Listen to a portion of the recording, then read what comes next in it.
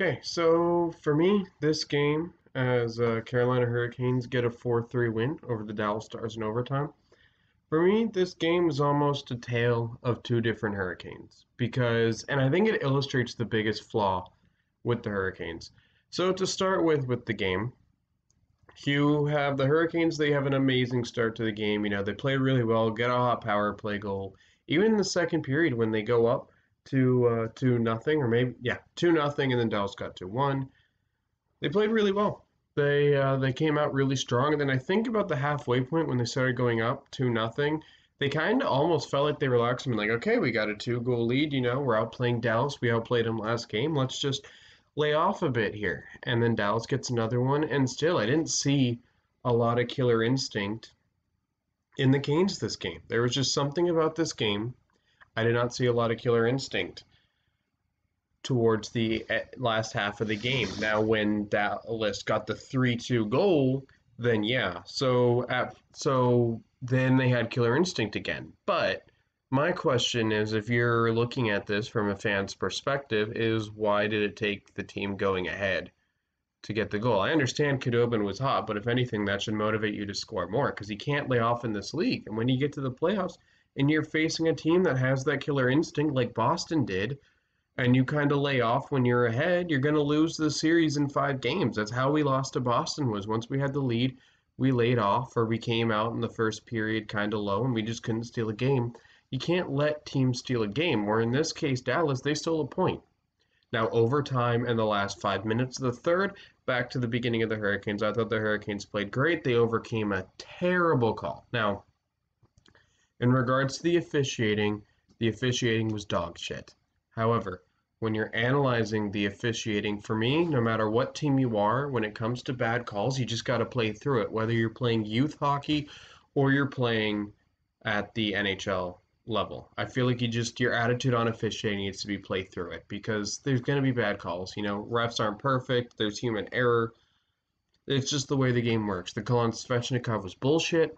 And then when you look at the fact that I think it was Heiskanen cut to the net and did the same thing, yeah, like that was terrible calls. But you know what? The Canes played through it. They got the overtime winner, and they got 6 out of 6 points against the Stanley Cup Finals of last year. That's great. You can't really complain too much. Although I do see some red flags for the Canes going forward in the season when the games really start to matter and you got to push through. This is a 56 game schedule. You're playing the same teams every game. The games are really going to matter. By the end of the halfway through the season, every game's going to feel like a playoff game.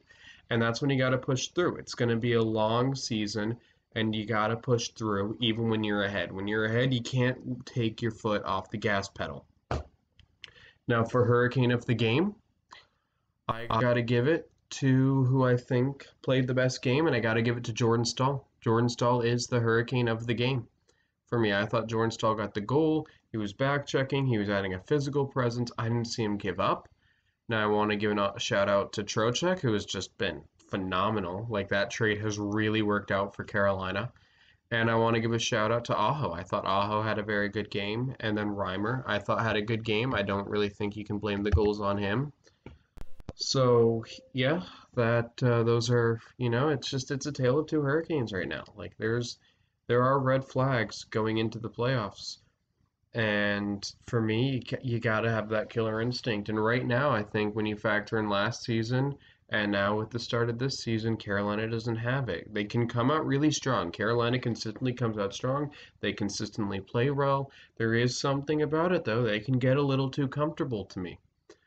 So anyway, those are my thoughts on the game. Surprisingly, a little shorter of a video because I thought I would have more to talk about with the bad officiating and the fact that it was a tale of two games, but I managed to make my thoughts a little bit more concise this game. So, yeah, if you guys like the content I'm producing on the channel, feel free to like and subscribe, especially if you're a Canes fan.